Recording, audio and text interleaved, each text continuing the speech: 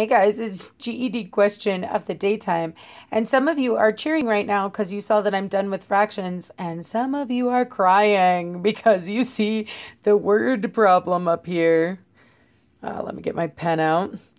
But you're crying because you see the word problem up here combined with the algebra and you're panicking.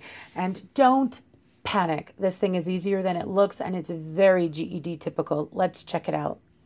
It says the Yavapai County swim team charges a yearly $275 registration fee. Okay, that's some math right there. We're getting charged $275 each year for a registration fee, plus a $25 meet fee for each competition. So I'm getting $25 each competition the participant enters. Which equation below could be used to find the cost to the participant T who participates in M meets? And I think I should have clarified by including a couple more words here. I will right now. Let's pretend this was always there. Who participates in M meets per year? Which equation below could be used to find the cost to the participant T who participates in M meets per year? Okay, so, and they've written a bunch of equations. Now we can see that they all have a T equals, meaning they're all saying to find, well, what did they tell us capital T equaled? They told us capital T was the cost to participant. So to find the cost per participant, that's what we're saying with these equations. And then we look at what to do. So looking at this one, it says, take 275 and times it by M, the number of meets you're in. Take 275 and times it by M, the number of meets you're in. But that's weird. That looks weird to me because I know that this $275 is the registration fee. I just pay that once a year, not every single time I'm in a meet. And so I don't want that 275 to be multiplying with M. That doesn't make any sense. I want that 275 to just be paid one time. I'm just going to pay it one time per year. Make sure the 275 is not getting multiplied.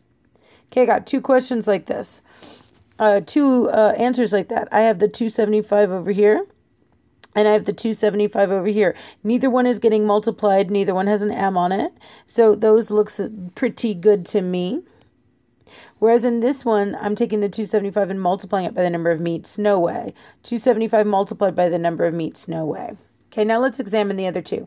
One thing I like about both C and D is that I see that there's a 25 multiplying by the number of meets. 25 multiplying by the number of meets. And that makes a lot of sense to me. Why? Because of this statement I had up here. It said that we were going to pay a $25 meet fee for each competition, for each meet. What does that mean? That means that I'm going to pay that $25 over and over and over again. I'm going to pay it multiple times. How many times? Well, M times the number of meets that I'm in. So definitely C and D look good with that 25M. So the only thing I really got to figure out is whether that 275 should be added on to the meet fees or whether that 275 should be subtracted from the meet fees. Well, let's think about it.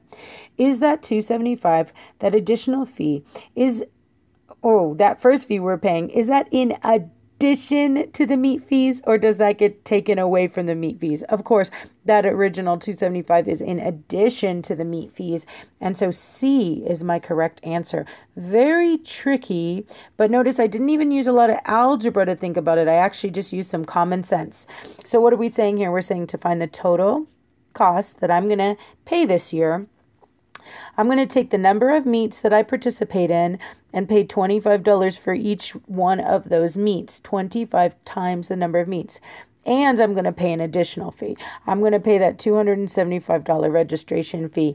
By using this equation, I could find the total amount I'm going to spend all year on my swim team.